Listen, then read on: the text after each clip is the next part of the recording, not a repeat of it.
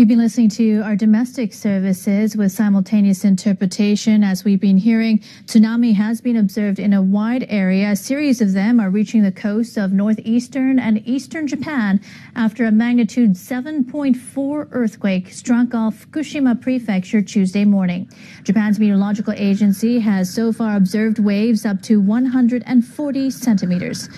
The tsunami warning for coastal areas of Fukushima and Miyagi prefectures are in effect. The agency says there's a possibility a wave could reach as high as 3 meters. You're now looking at video of Sendai in Miyagi prefecture during the quake. As you can see, our cameras are moving quite violently there.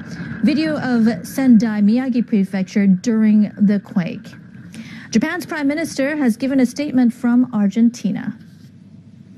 私からは国民に対して津波避難に関する I have ordered 適時 government officials to provide the public 早急に with 被害状況を up-to-date 把握すること and accurate information. JMA is calling on people in the area where the tsunami warning is issued to leave coastal areas or riversides immediately.